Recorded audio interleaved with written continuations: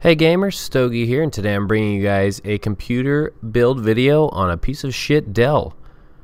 No, really, I'm bringing you a computer build video of an AMD based computer build, but I wanted to show you guys first where we're starting. So here is my cousin's Dell computer that we are replacing for him. So there you can see the fan that was blowing in on the CPU. You can see the CPU there plugged into the motherboard.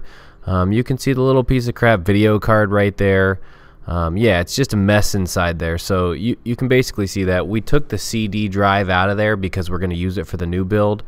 So there's the CD drive there. You can see the two 1 GB sticks of RAM, and here is his CPU cooler. So among teaching him how to build a computer, we're also going to teach him how to take care of and clean a computer. Alright guys, so this is the budget AMD build video.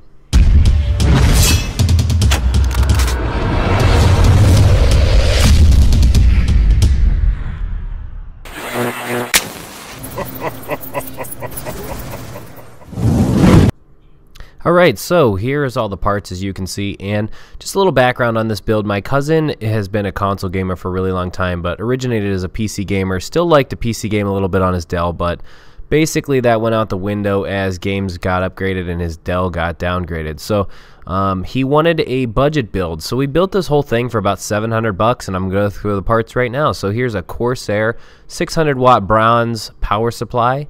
It's a decent power supply, pretty cheap. Here is a Western Digital Caviar Blue 1 TB hard drive. So that's going to be where all of his data is going. Here is G.Skill Ripjaws X Series 8 GB. This is two 4 GB sticks of DDR3 2133 RAM. So that's his RAM. Here is his graphics card. So his graphics card made by Asus. You can see the box right here. It's the Radeon R9 270. This is again an AMD graphics card made by Asus. Here is his CPU. So he's got an AMD CPU. He's got the FX-6300 3.5 GHz 6-core processor, and you can see the stock CPU fan right there. So that's what we're going to be working with for now.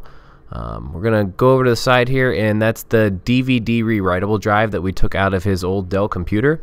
So he's going to be using that in his new one. And here's his motherboard. Beautiful looking Asus motherboard. Really nice. You can see it's the M5A99X Evo R2.0. This is a really good motherboard. So we went a little bit higher end on the motherboard. And here's his case. His case is the Cooler Master Storm Scout 2 Advanced ATX Mid Tower.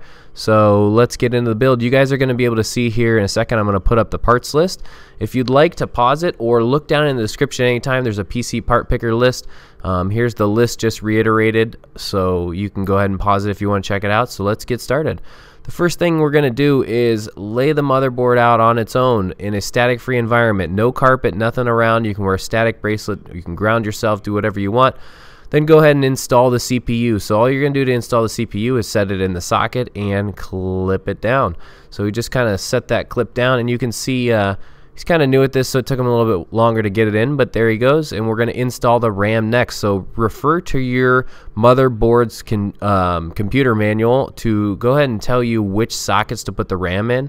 So they're color coded and they're numbered. So we got these two sticks of RAM that we're going to put in these two sockets, and they just lock in and clip in just like that. Next thing you want to do is install the standoffs in the case. These standoffs keep the motherboard away from the back of the case, and you'll go ahead and lay the motherboard down on top of these later on. We're going to set the back plate in place because you need this in place before you put the motherboard in. If you don't have it in place, you're going to be regretting it later. So go ahead and make sure and get that done. Next, what we're going to do is lay down that case again, and we're going to lay the motherboard inside on the standoffs. So what you're going to want to do is place this delicately down on the standoffs. You'll see the standoffs. If you see the screw holes, kind of look through there, you'll see where they are. You want to also fit it in that back plate at the same time. So you're going to kind of get it on the back plate, set it on the standoffs, and then maybe from the right side, you're going to apply a little pressure there and try and pop it through the back of the back plate. So from there, you are going to go ahead and tighten the motherboard down with 9 set screws in this case. Refer to your motherboard's manual, and it will show you how many set screws you need. But in this case, we have 9. One huge tip here is do not over tighten these screws. You do not want to over tighten these screws. If you over tighten these screws, you could crack or damage the motherboard. So definitely do not want to do that. Just go ahead and get them snug enough to keep it from moving, and just when you start to feel a little resistance. So we're going to move on and take out the slots in the back that let our graphics card come through. So once you get the motherboard in place, you can see where the graphics card is going to go. So you go ahead and take those out so your graphics card will fit through. Next, what we're going to do is place the power supply unit in. We're going to place it in place, and there's little rubber mounts on the bottom that fit in and let you know when it is in the right position. And then we're going to turn the PC case around, and we're going to go ahead and screw the PSU in with these 4 mounting screws. So these 4 mounting screws will basically just secure this PSU and keep it from moving. You can see that the fan exhausts out the back. So that is a fan helping that PSU cool down. Next, we're going to install the graphics card. So the graphics card simply just clicks into the slot, and the back of the graphics card feeds out the opening that we made earlier.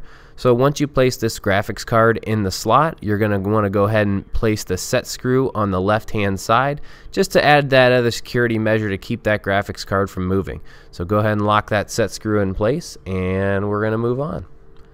So what you can see here is I have power to the motherboard, I have power to the CPU, I have power to the graphics card, all coming from the power supply unit. So we're going to go ahead and flip the switch on, and what we're doing here is testing parts before we move any further. You also have a little speaker that came with your motherboard. You can plug that in down at the bottom. What you're looking for is the green light on the motherboard to turn on and that little speaker to just give you a beep. So there you can see our green light, and I did in fact get the beep when I turned that on. So our parts are in working order and we are good to move forward. Next, what we're going to do is set the disk drive in place. It will go ahead and give us a nice little click when it's in the right position. Go ahead and put set screws in that later.